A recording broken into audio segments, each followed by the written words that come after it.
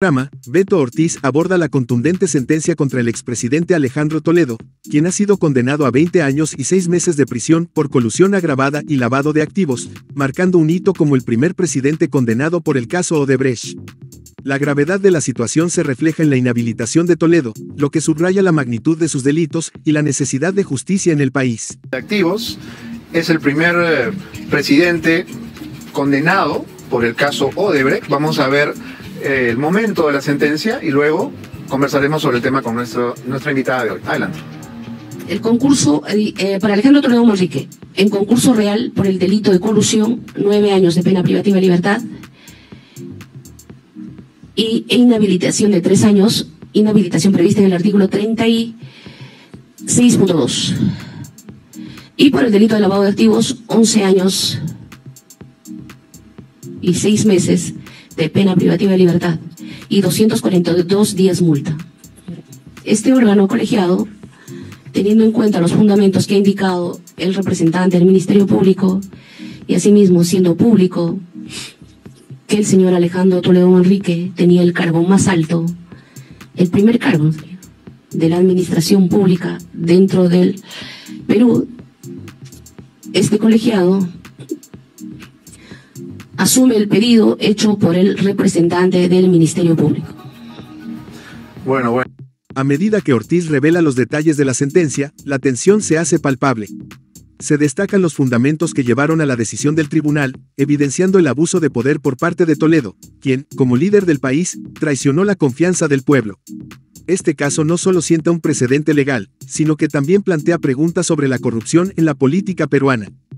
La misma que será computada a partir del 23 de dirigí un agravio hacia mi persona indicando lo siguiente. En el programa de Beto Ortiz, se discute la reciente sentencia contra el expresidente Alejandro Toledo, quien recibió 20 años y 6 meses de cárcel por colusión y lavado de activos. Rosa Bartra, excongresista y presidenta de la Comisión Lava Jato, se une a la conversación, destacando la celeridad del Poder Judicial en este caso. Asegura que, aunque no es un fallo definitivo, esta lectura de sentencia marca un paso significativo hacia la justicia, especialmente antes de que expirara la prisión preventiva de Toledo. 20 años 6 meses de cárcel por el delito de lavado de activos. Se encuentra con nosotros la congresista Rosa Bartra, que fuera presidenta de la Comisión Lava Jato. Buenas noches, Rosa. Gracias por estar en el programa. Gracias por la invitación. ¿Qué significa esta sentencia? Tengo lecturas desde varios ángulos. El primero y el más importante, que creo que tiene que ver con lo expeditivo que ha sido el Poder Judicial en este juzgamiento, un año. En un año si bien es cierto, no es una lectura de sentencia, es un adelanto de fallo, pero ha sido prácticamente la sentencia. ¿Cuál es la diferencia? La lectura de sentencia contiene todas las piezas que conforman el juzgamiento. Este es un resumen. Y en realidad tenían que hacerlo porque mañana vence la prisión preventiva que le dieron a Alejandro Toledo, ¿no? Entonces, digamos que han cumplido al borde del plazo y han tenido la lectura, el adelanto de fallo el día de hoy. Le han impuesto los 20 años con 6 meses a Alejandro Toledo, que es la suma de las dos penas por los 2 delitos por los cuales lo han sentenciado. Y creo que por ese lado, hay que decirle al Poder Judicial, han sido céleres en Bartra señala que la rapidez del proceso judicial es admirable, ya que se ha logrado sentenciar en apenas un año. La excongresista destaca que la condena es un reflejo de la solidez de las pruebas presentadas durante el juicio. La claridad de los argumentos y la carga probatoria han sido fundamentales para demostrar la culpabilidad de Toledo, dejando claro que el sistema judicial ha cumplido con su deber en este caso tan mediático. Este juicio han impuesto la pena que corresponde, los 2 delitos por los cuales lo han sentenciado. Reúnen todas las pruebas, toda la carga probatoria ha sido expuesta de manera clara y suficiente durante el curso del juicio oral y Alejandro Toledo está recibiendo una sentencia que creo que nadie alegra, pero que sí satisface que la justicia, luego de un juicio en el cual se prueban los hechos, impone una sentencia. Bien, como no podía ser de otra manera, el fiscal José Domingo Pérez no desaprovechó la oportunidad de generar su propio titular y le dijo a la jueza en medio de la audiencia que el condenado, así lo llamó. Sin embargo, Bartra también expresa un sentimiento agridulce respecto a la sentencia, reconociendo que, aunque nadie se alegra por la condena de un exmandatario, hay un sentido de satisfacción al ver que la justicia finalmente se hace presente. Esta sentencia no solo afecta a Toledo, sino que también envía un mensaje claro sobre la lucha contra la corrupción en el país. La justicia ha hablado, y el caso de Toledo se convierte en un hito en la historia política del Perú.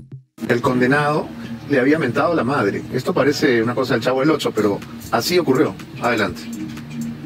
La ejecución de la pena impuesta al señor Alejandro Toledo Manrique es de ejecución inmediata, por lo que se ordena oficiar al INPE, dando a conocer la decisión que ha tomado este órgano jurisdiccional.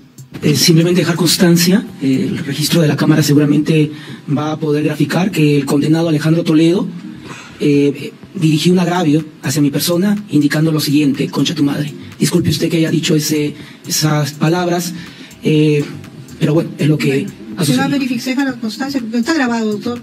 Si eso ha pasado así, que no hemos podido advertir, eso es honesto, porque estamos en esto, ¿no? Ya usted pueda tomar sus acciones que corresponde, estará filmado, ¿no? Bien. En el programa de Beto Ortiz, se presenta un momento de tensión cómica en la sala del juicio, donde Alejandro Toledo lanza un insulto al fiscal José Domingo Pérez, provocando risas y una anécdota para el recuerdo. El fiscal, con su característico sentido del humor, se convierte en el protagonista de esta escena, rememorando momentos de El Chavo del Ocho. Esta situación no solo refleja el ambiente del juicio, sino que también subraya la frustración de Toledo frente a la severidad de las acusaciones que enfrenta. 2 puntos, concha tu madre, gracias. Es la popis, ¿no? Es la popis del Chavo del Ocho. Acúsalo con tu mamá, Kiko. Acúsalo. Bueno, el fiscal no va a perder oportunidad de dejar una anécdota, ¿no? Parece, o sea, fiscal es una anécdota, es ¿no? una anécdota y tiene que ser el fiscal Pérez. Protagónico siempre. O sea, ahí no hay duda. Y acá viene justo el segundo aspecto en el cual te decía. A medida que avanza la conversación, se pone de relieve el trabajo del Poder Judicial y la celeridad con la que se han tomado decisiones en este caso. Los comentaristas, incluido Ortiz, destacan que la sentencia emitida por el tribunal se ha ajustado a la ley y ha respetado los procedimientos judiciales. Además, se menciona la labor del fiscal Pérez en la investigación de la colusión agravada de Toledo, que tuvo sus inicios con un informe presentado en 2018. Este enfoque legal y la evolución del caso resaltan la importancia de la justicia en la lucha contra la corrupción en el país. Que yo quisiera abordar el comentario desde más de un ángulo. El Poder Judicial ha hecho la tarea, ha juzgado en el tiempo prudente y ha emitido una sentencia arreglada de derecho. ¿Qué significa? Que ha respetado la ley y se ha sujetado a lo que ha podido probarse en el juicio oral. La segunda lectura tiene que ver con el fiscal. Tuve el honor, Beto, de presidir la comisión investigadora cuyo resultado fue la interoceánica tramos 2-3, que es lo que hemos visto el día de hoy en el adelanto de fallo.